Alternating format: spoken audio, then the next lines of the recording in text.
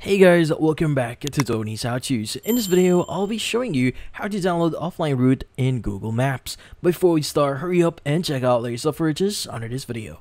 So let's get started. In this case, you might be wondering, how do you download your offline route in Google Maps here? Well, first things first, let's go open up Maps here. And from here, let's go and search a specific location. So in this case, let's go and search for, like, for example, I'm going to search for Brisbane here. And typically, you could go to the direction section at the bottom left here and choose where to basically start. So, for example, I'm from, like, let's just say Ipswich here. Just press on enter here. It's going to give you this route here.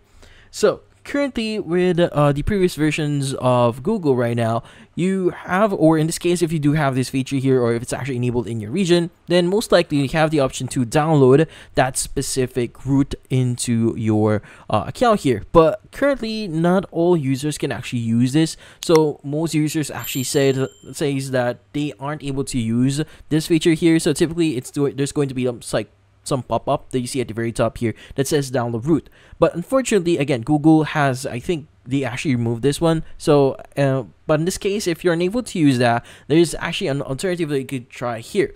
So if you're not aware yet, you can actually download a map of a specific location.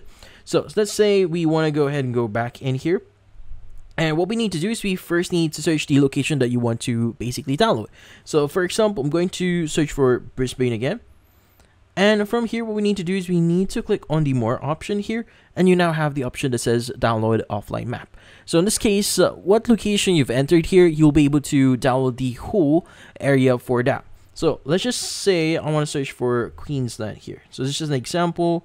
Let's just search for Queensland, search for it. And from here, you could go ahead and just basically download the whole map here. Click on more and click on download offline map. Now, in this case, this will actually allow you to choose what location you want to download. So, unfortunately, there's going to be a specific scope that you could download within your map. So, in this case, go and choose this one. Let's go and click on download.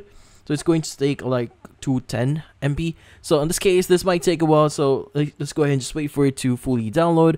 So, yeah. And also, by the way, for you to see your downloaded maps, you could go and exit to the main menu here. As long as you see your profile at the top right here, go ahead and click on it, and you want to go to offline maps. In here, again, if you've actually started the download process, this is what's going to look like. So in this case, let's just wait for it to fully download. Now, as you can see, the map has now fully downloaded. Now, in this case, you could also manage this one like basically updating, viewing, or even deleting it if you want. So just to give you an example, let's go ahead and go back into our UI here, and we want to basically turn off our Wi-Fi here. So in this case, let's go ahead and start searching here. So as you can see, currently we are offline. It's going to say offline here, but in this case, you can go ahead and start searching. So let's just search for example, I want to say Brisbane here, and basically search for it. It's still going to give me different results for it.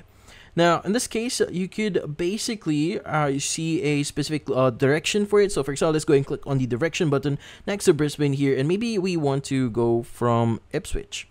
Now, from here, it's still going to give you this specific location here. As you can see, 42 minutes is the travel time for it. But currently, the time here is not updated. But still, you can still see the route for it because you've downloaded the map itself. As you can see right now, you can still start navigating if you want to and start your drive if you want to.